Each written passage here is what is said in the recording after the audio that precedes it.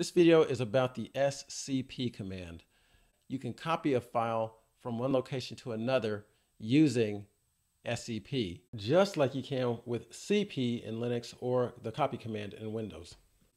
The way scp is different from those programs is it can also copy files and directories between computers, which is unlike the cp command in Linux and the copy command in Windows. Let's dig into the scp command.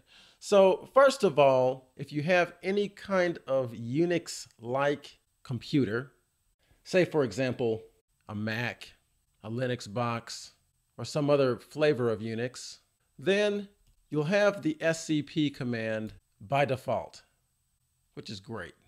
If you have a Windows box, I'm going to slide over here to my Windows machine, and you look for scp, you'll notice that by default, it's not there. So if we're going to be moving files between our Windows box and a Linux box, we need to get scp on the Windows box. And by the way, this video is for the command line version of scp, not WinSCP, which is the GUI version. So where can we get scp? Well, we can consult the source of all knowledge, Google, and find scp. Let's go to putty.org, and the Putty website has a range of software products where those software products allow you to connect to a computer remotely or to copy files between computers. The program we're interested in, of course, is scp. It says you can download Putty here. Let's click right there.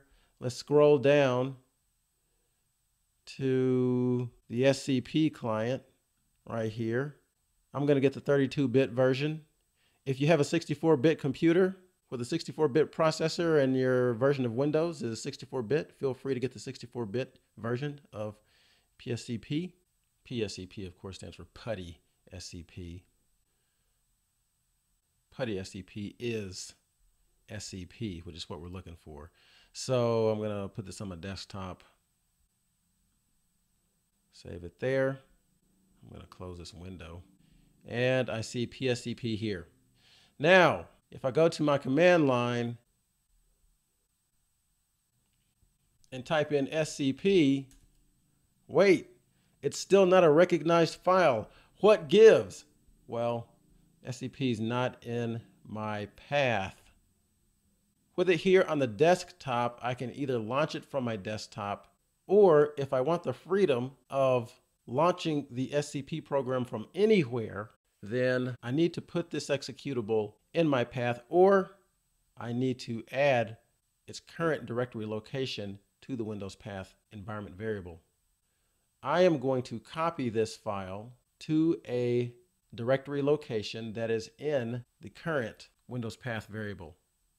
How can I see what's in the current Windows path variable? Here's how we do that.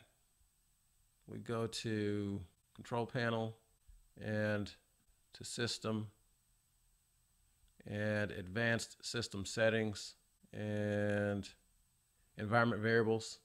And then in the System Variables section, we look for the path variable, which is here. I'm going to click on Edit, which will bring that up in a different window. I'm going to copy all the contents of this variable, and I'm going to write these out to a notepad. And we're going to paste that here. And in the path, each directory given in the path variable is separated from other directories in the path variable by a semicolon. I'm just going to hit a return by each of these semicolons so I can get a clear look at all of the directories that are given in the path variable. After getting a listing of each of the directories in the path variable, I can choose a directory in which I want to copy my PSCP file.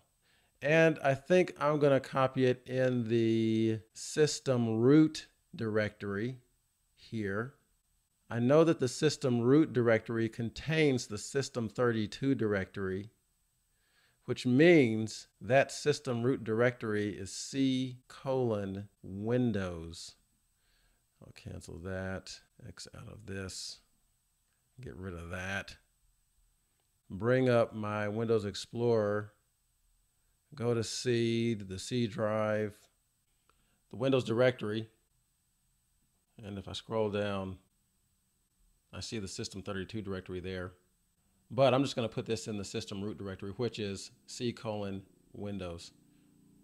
So I'll make a copy of the PSCP file and place it in that Windows directory. And it shows me the file here. I also am going to rename this file to just SCP so that when I want to execute the command, I can just issue the SCP command. So let's see what happens now when I run this command from the command line. There we go. It gives me the command line syntax. Now, I'm ready to copy files from Windows to Linux or Unix or whatever. I'm going to close these extra windows. And I have some files in this weird named directory. Of course, you'll go to whatever directory you want to copy files from. And I have a directory called log9. Actually, any of these directories will do. I'm going to copy one of these directories as an example over to my Linux box. And let's scoot over to the Linux box here. I'm going to go to the temp directory. I have 2 files in there, nothing else. Let's copy, back over here to the Windows side, let's copy using SCP our log9 directory. To copy a directory, you'll use a -R flag. The -R flag recursively copies the contents of directories so that you get all of the directory contents. And if you're copying a directory, the -R flag is required. And when you're copying to another machine, enter the user that you want to copy as with the @ symbol, then the host name or the IP address of that machine, and a colon followed by the directory that you want to copy your file or files or directories into, then return. It's going to ask you for the password of the user that you specified. Once you enter that password, you should be good to go. It says it copied 100% of that file. Let's go and look and see what happened on the Linux box. I had those 2 files before. If I do an ls, now I have 3. I have the log9 directory. If I go into that directory and do an ls, I get this file here. If I go back over to the Windows box and I do a listing of the log9 directory, we see that same file here. So cool, that works. What happens if you type in the command incorrectly?